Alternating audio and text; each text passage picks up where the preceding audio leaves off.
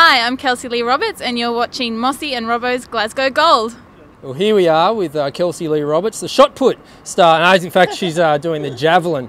One of three Aussies that will be out there vying for medals. You must be pinching yourself over here in Gateshead at the moment, but heading up to the Glasgow Games very shortly. I actually am. It feels a little bit surreal, so kind of getting into the team environment now and getting used to the green and gold, so it's kind of all starting to happen now. Yeah, so who are you rooming with at the moment?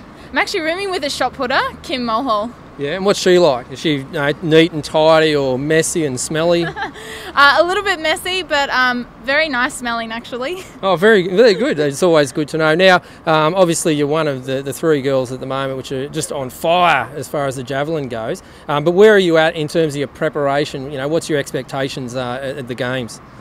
In terms of physical preparation, I'm in really good shape, so I'm excited to take that into the Games. And if all comes together, I'm really looking to PB. So that's going to be the aim for the Games. And if you got a PB, will that get you a medal?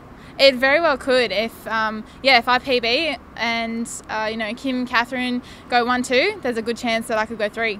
Now I'm going to get a hat. Now I've got one here. I'll just get you to don that hat if you possibly can. I'll grab your shot put before we throw it on. We'll just talk a little bit about Scotland.